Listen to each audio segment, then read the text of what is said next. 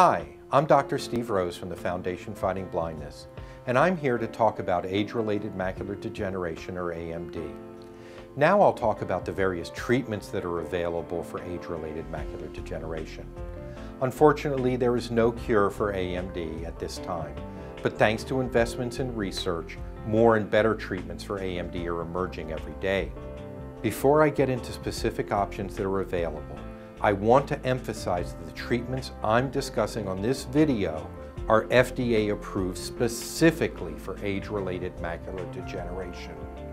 You may come across other proposed treatments in your search for answers on this disease. While some of these treatment options may sound promising, it's extremely important that you discuss them with your doctor before undergoing any form of treatment for AMD.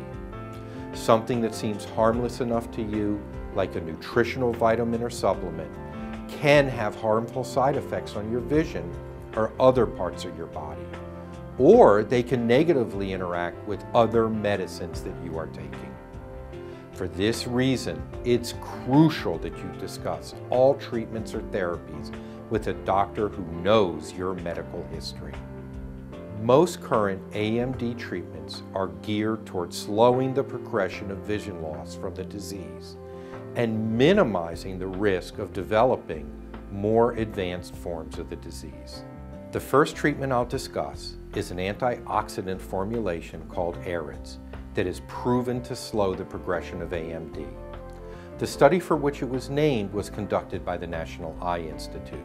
It was found that patients with the intermediate form of AMD who took this combination of vitamin C, vitamin E, beta-carotene, copper, and zinc had a reduced risk of progressing on to the more advanced stages of AMD. The AREDS formulation contains specific amounts and forms of these antioxidants and nutrients, so do not try to substitute multivitamins or dietary nutrients for the AREDS formulation. Also keep in mind that too much of any vitamin or mineral may affect the body's ability to absorb important nutrients, so follow your doctor's advice about dosage. In addition to AREDS, there are pharmaceuticals available to reduce the vision loss from wet AMD. Vision loss from wet AMD is caused by abnormal leaky blood vessel growth under the retina. These drugs work by restricting the growth of these blood vessels. Injecting these antibodies into the eye can result in dramatic improvements in vision. In fact, this is the first treatment that's been able to improve vision once patients get the wet form of AMD. While this sounds painful, most patients say they feel very little or even nothing at all when they receive their injections. I think for most patients, the psychological barrier to the injections is much greater than any real physical discomfort that they have. Researchers continue to work on different ways to administer the drug, including eye drops, and even through a small device that is implanted into the eye to provide sustained delivery of the drug. A third treatment option for wet AMD, called photodynamic therapy, uses a light-activated drug to keep the disease from advancing into a more advanced stage.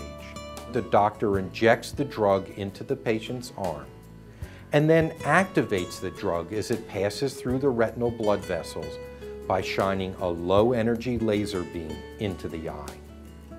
The resulting chemical reaction actually destroys abnormal blood vessels. Photodynamic therapy is virtually painless. Some doctors also incorporate photodynamic therapy with the drug treatment regimen for optimal effect. As you may have noticed, there are more treatments currently available for the wet form of the disease than for the dry form. And while these treatments can be very effective in minimizing vision loss to AMD, they are not cures.